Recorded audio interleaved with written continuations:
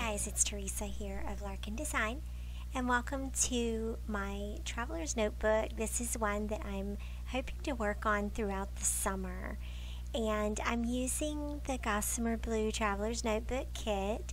This was the first one that came out in the month of May, and so what I'm going to do with it is just document a few of my favorite things that I come across throughout the summer this year. And so I'm starting out just with the first layout. I'm going to leave the cover blank. I think that I'm just going to leave my Traveler's Notebook covers blank since they go with me and they go in my purse and they get a lot of wear. So I think I'm going to just leave the covers blank on them. But what I thought I would start with is a crochet project that I finished up recently. And so it's one that I had worked on probably for a year and a half or 2 years. I don't know. I tend to start a crochet project and it takes me a few years to finish it. But a couple of weeks ago, I just one weekend just picked it up and was like, you know what, I'm just going to finish this thing. And I spent the whole weekend doing the border for it and finishing it all up. So I'm also using the Gossamer Blue Life Pages kit from May as well. Of course, coordinated products that work really well together and give you a lot of choices here.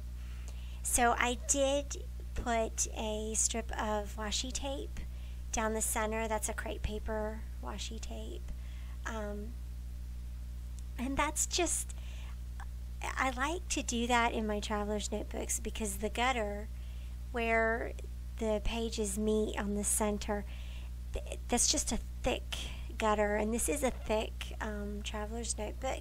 I'll probably end up actually doubling some of these pages up because there are a lot of pages in it, which is good. You want a lot of pages in your traveler's notebook, but they are thinner. They're not like cardstock weight or anything like that.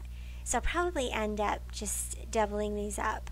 I am adding a piece of the pattern paper here on the left hand side. So these pattern papers are designed by France Wisniewski of Banana Fish Studio. Amazingly talented artist and such an inspiration.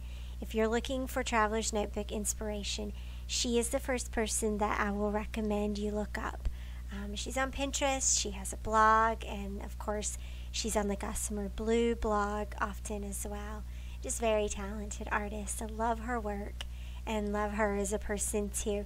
So I'm just so thrilled that she has this kit and that she's designing this for them. It's just a lot of fun.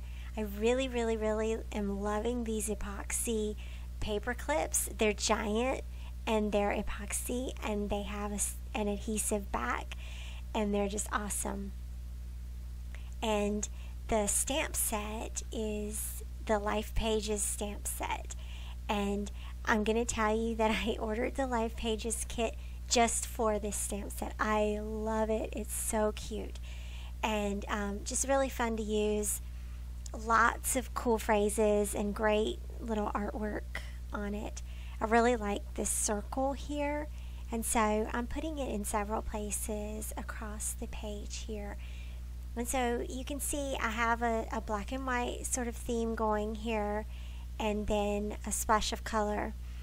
And you'll probably see me doing this a lot in the next few weeks. I don't know, I'm just really liking black and white and then a little splash of color. It's making me happy right now, so I'm going with it. I'm gonna just date this because I wanted to document the date that I finished the scarf. I don't think it's really a scarf, and it's not really a shrug. It's really just a rectangle with a big giant ruffle around it, and I just fold it in half and wrap it around my neck, and then it has a little button that buttons to keep it on. And it's really cute and it's really warm. Of course, it's summer, and so I won't be wearing it until fall. But who cares? It's a project that I finished. So there you go. Celebrate the projects that you finished. I think that that's always a good idea. And these traveler's notebooks are a great place to document things like that.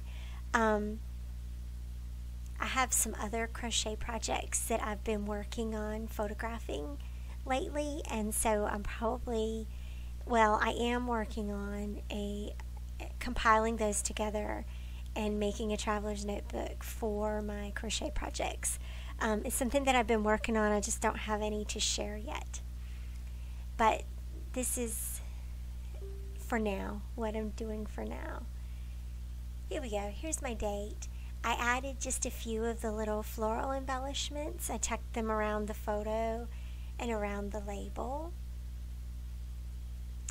And maybe another stamp here and there. There were some really cute hearts and stars in this stamp set, really tiny ones that are so much fun. I love tiny stamps. This is definitely a very fun kit to work with, and I have to say that I'm so happy. I'm happy that Gossamer Blue has come back with their exclusives. I love their exclusives, and they're so much fun to work with. So yay, happy. I made it a slight mistake. When I stamped that sentence up at the top, I didn't really like how that looked, so I just layered a word strip over top of it. And then I think that about wraps it up. So thanks for watching today. I hope you will like and comment and subscribe. I'll see you back here again soon, and thanks again, you guys. Bye-bye.